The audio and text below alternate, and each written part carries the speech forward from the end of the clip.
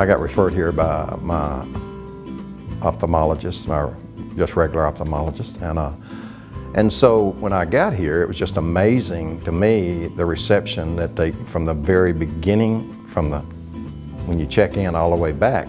But once Dr. Gross found out what was wrong, he decided that this was not the place that I needed to be, that my problem was more retina. So I wound up being referred to another physician, and I had retinal surgery for thickening of the retina.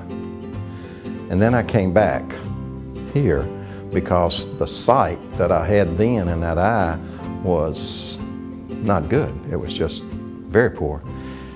And that's when I got to dealing with Jerry, their contact guy, who is, to me, probably one of the best people I've ever dealt with in terms of his patience, in terms of his demeanor, in terms of his attitude, everything.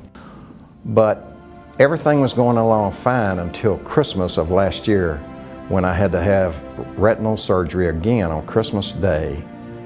I had 8 detachments, and after the surgery, I was told that I would never be able to see well out of that eye again.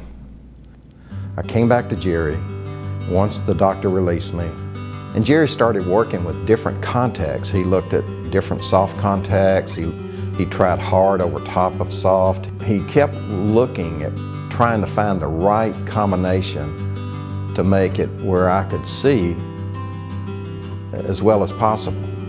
Well, it turned out that he found a contact that was both hard and soft. I think it has a hard middle.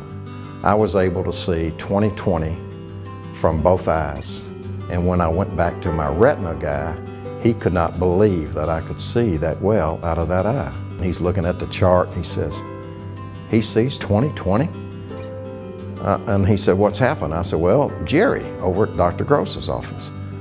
He said, I think I need to go see Jerry.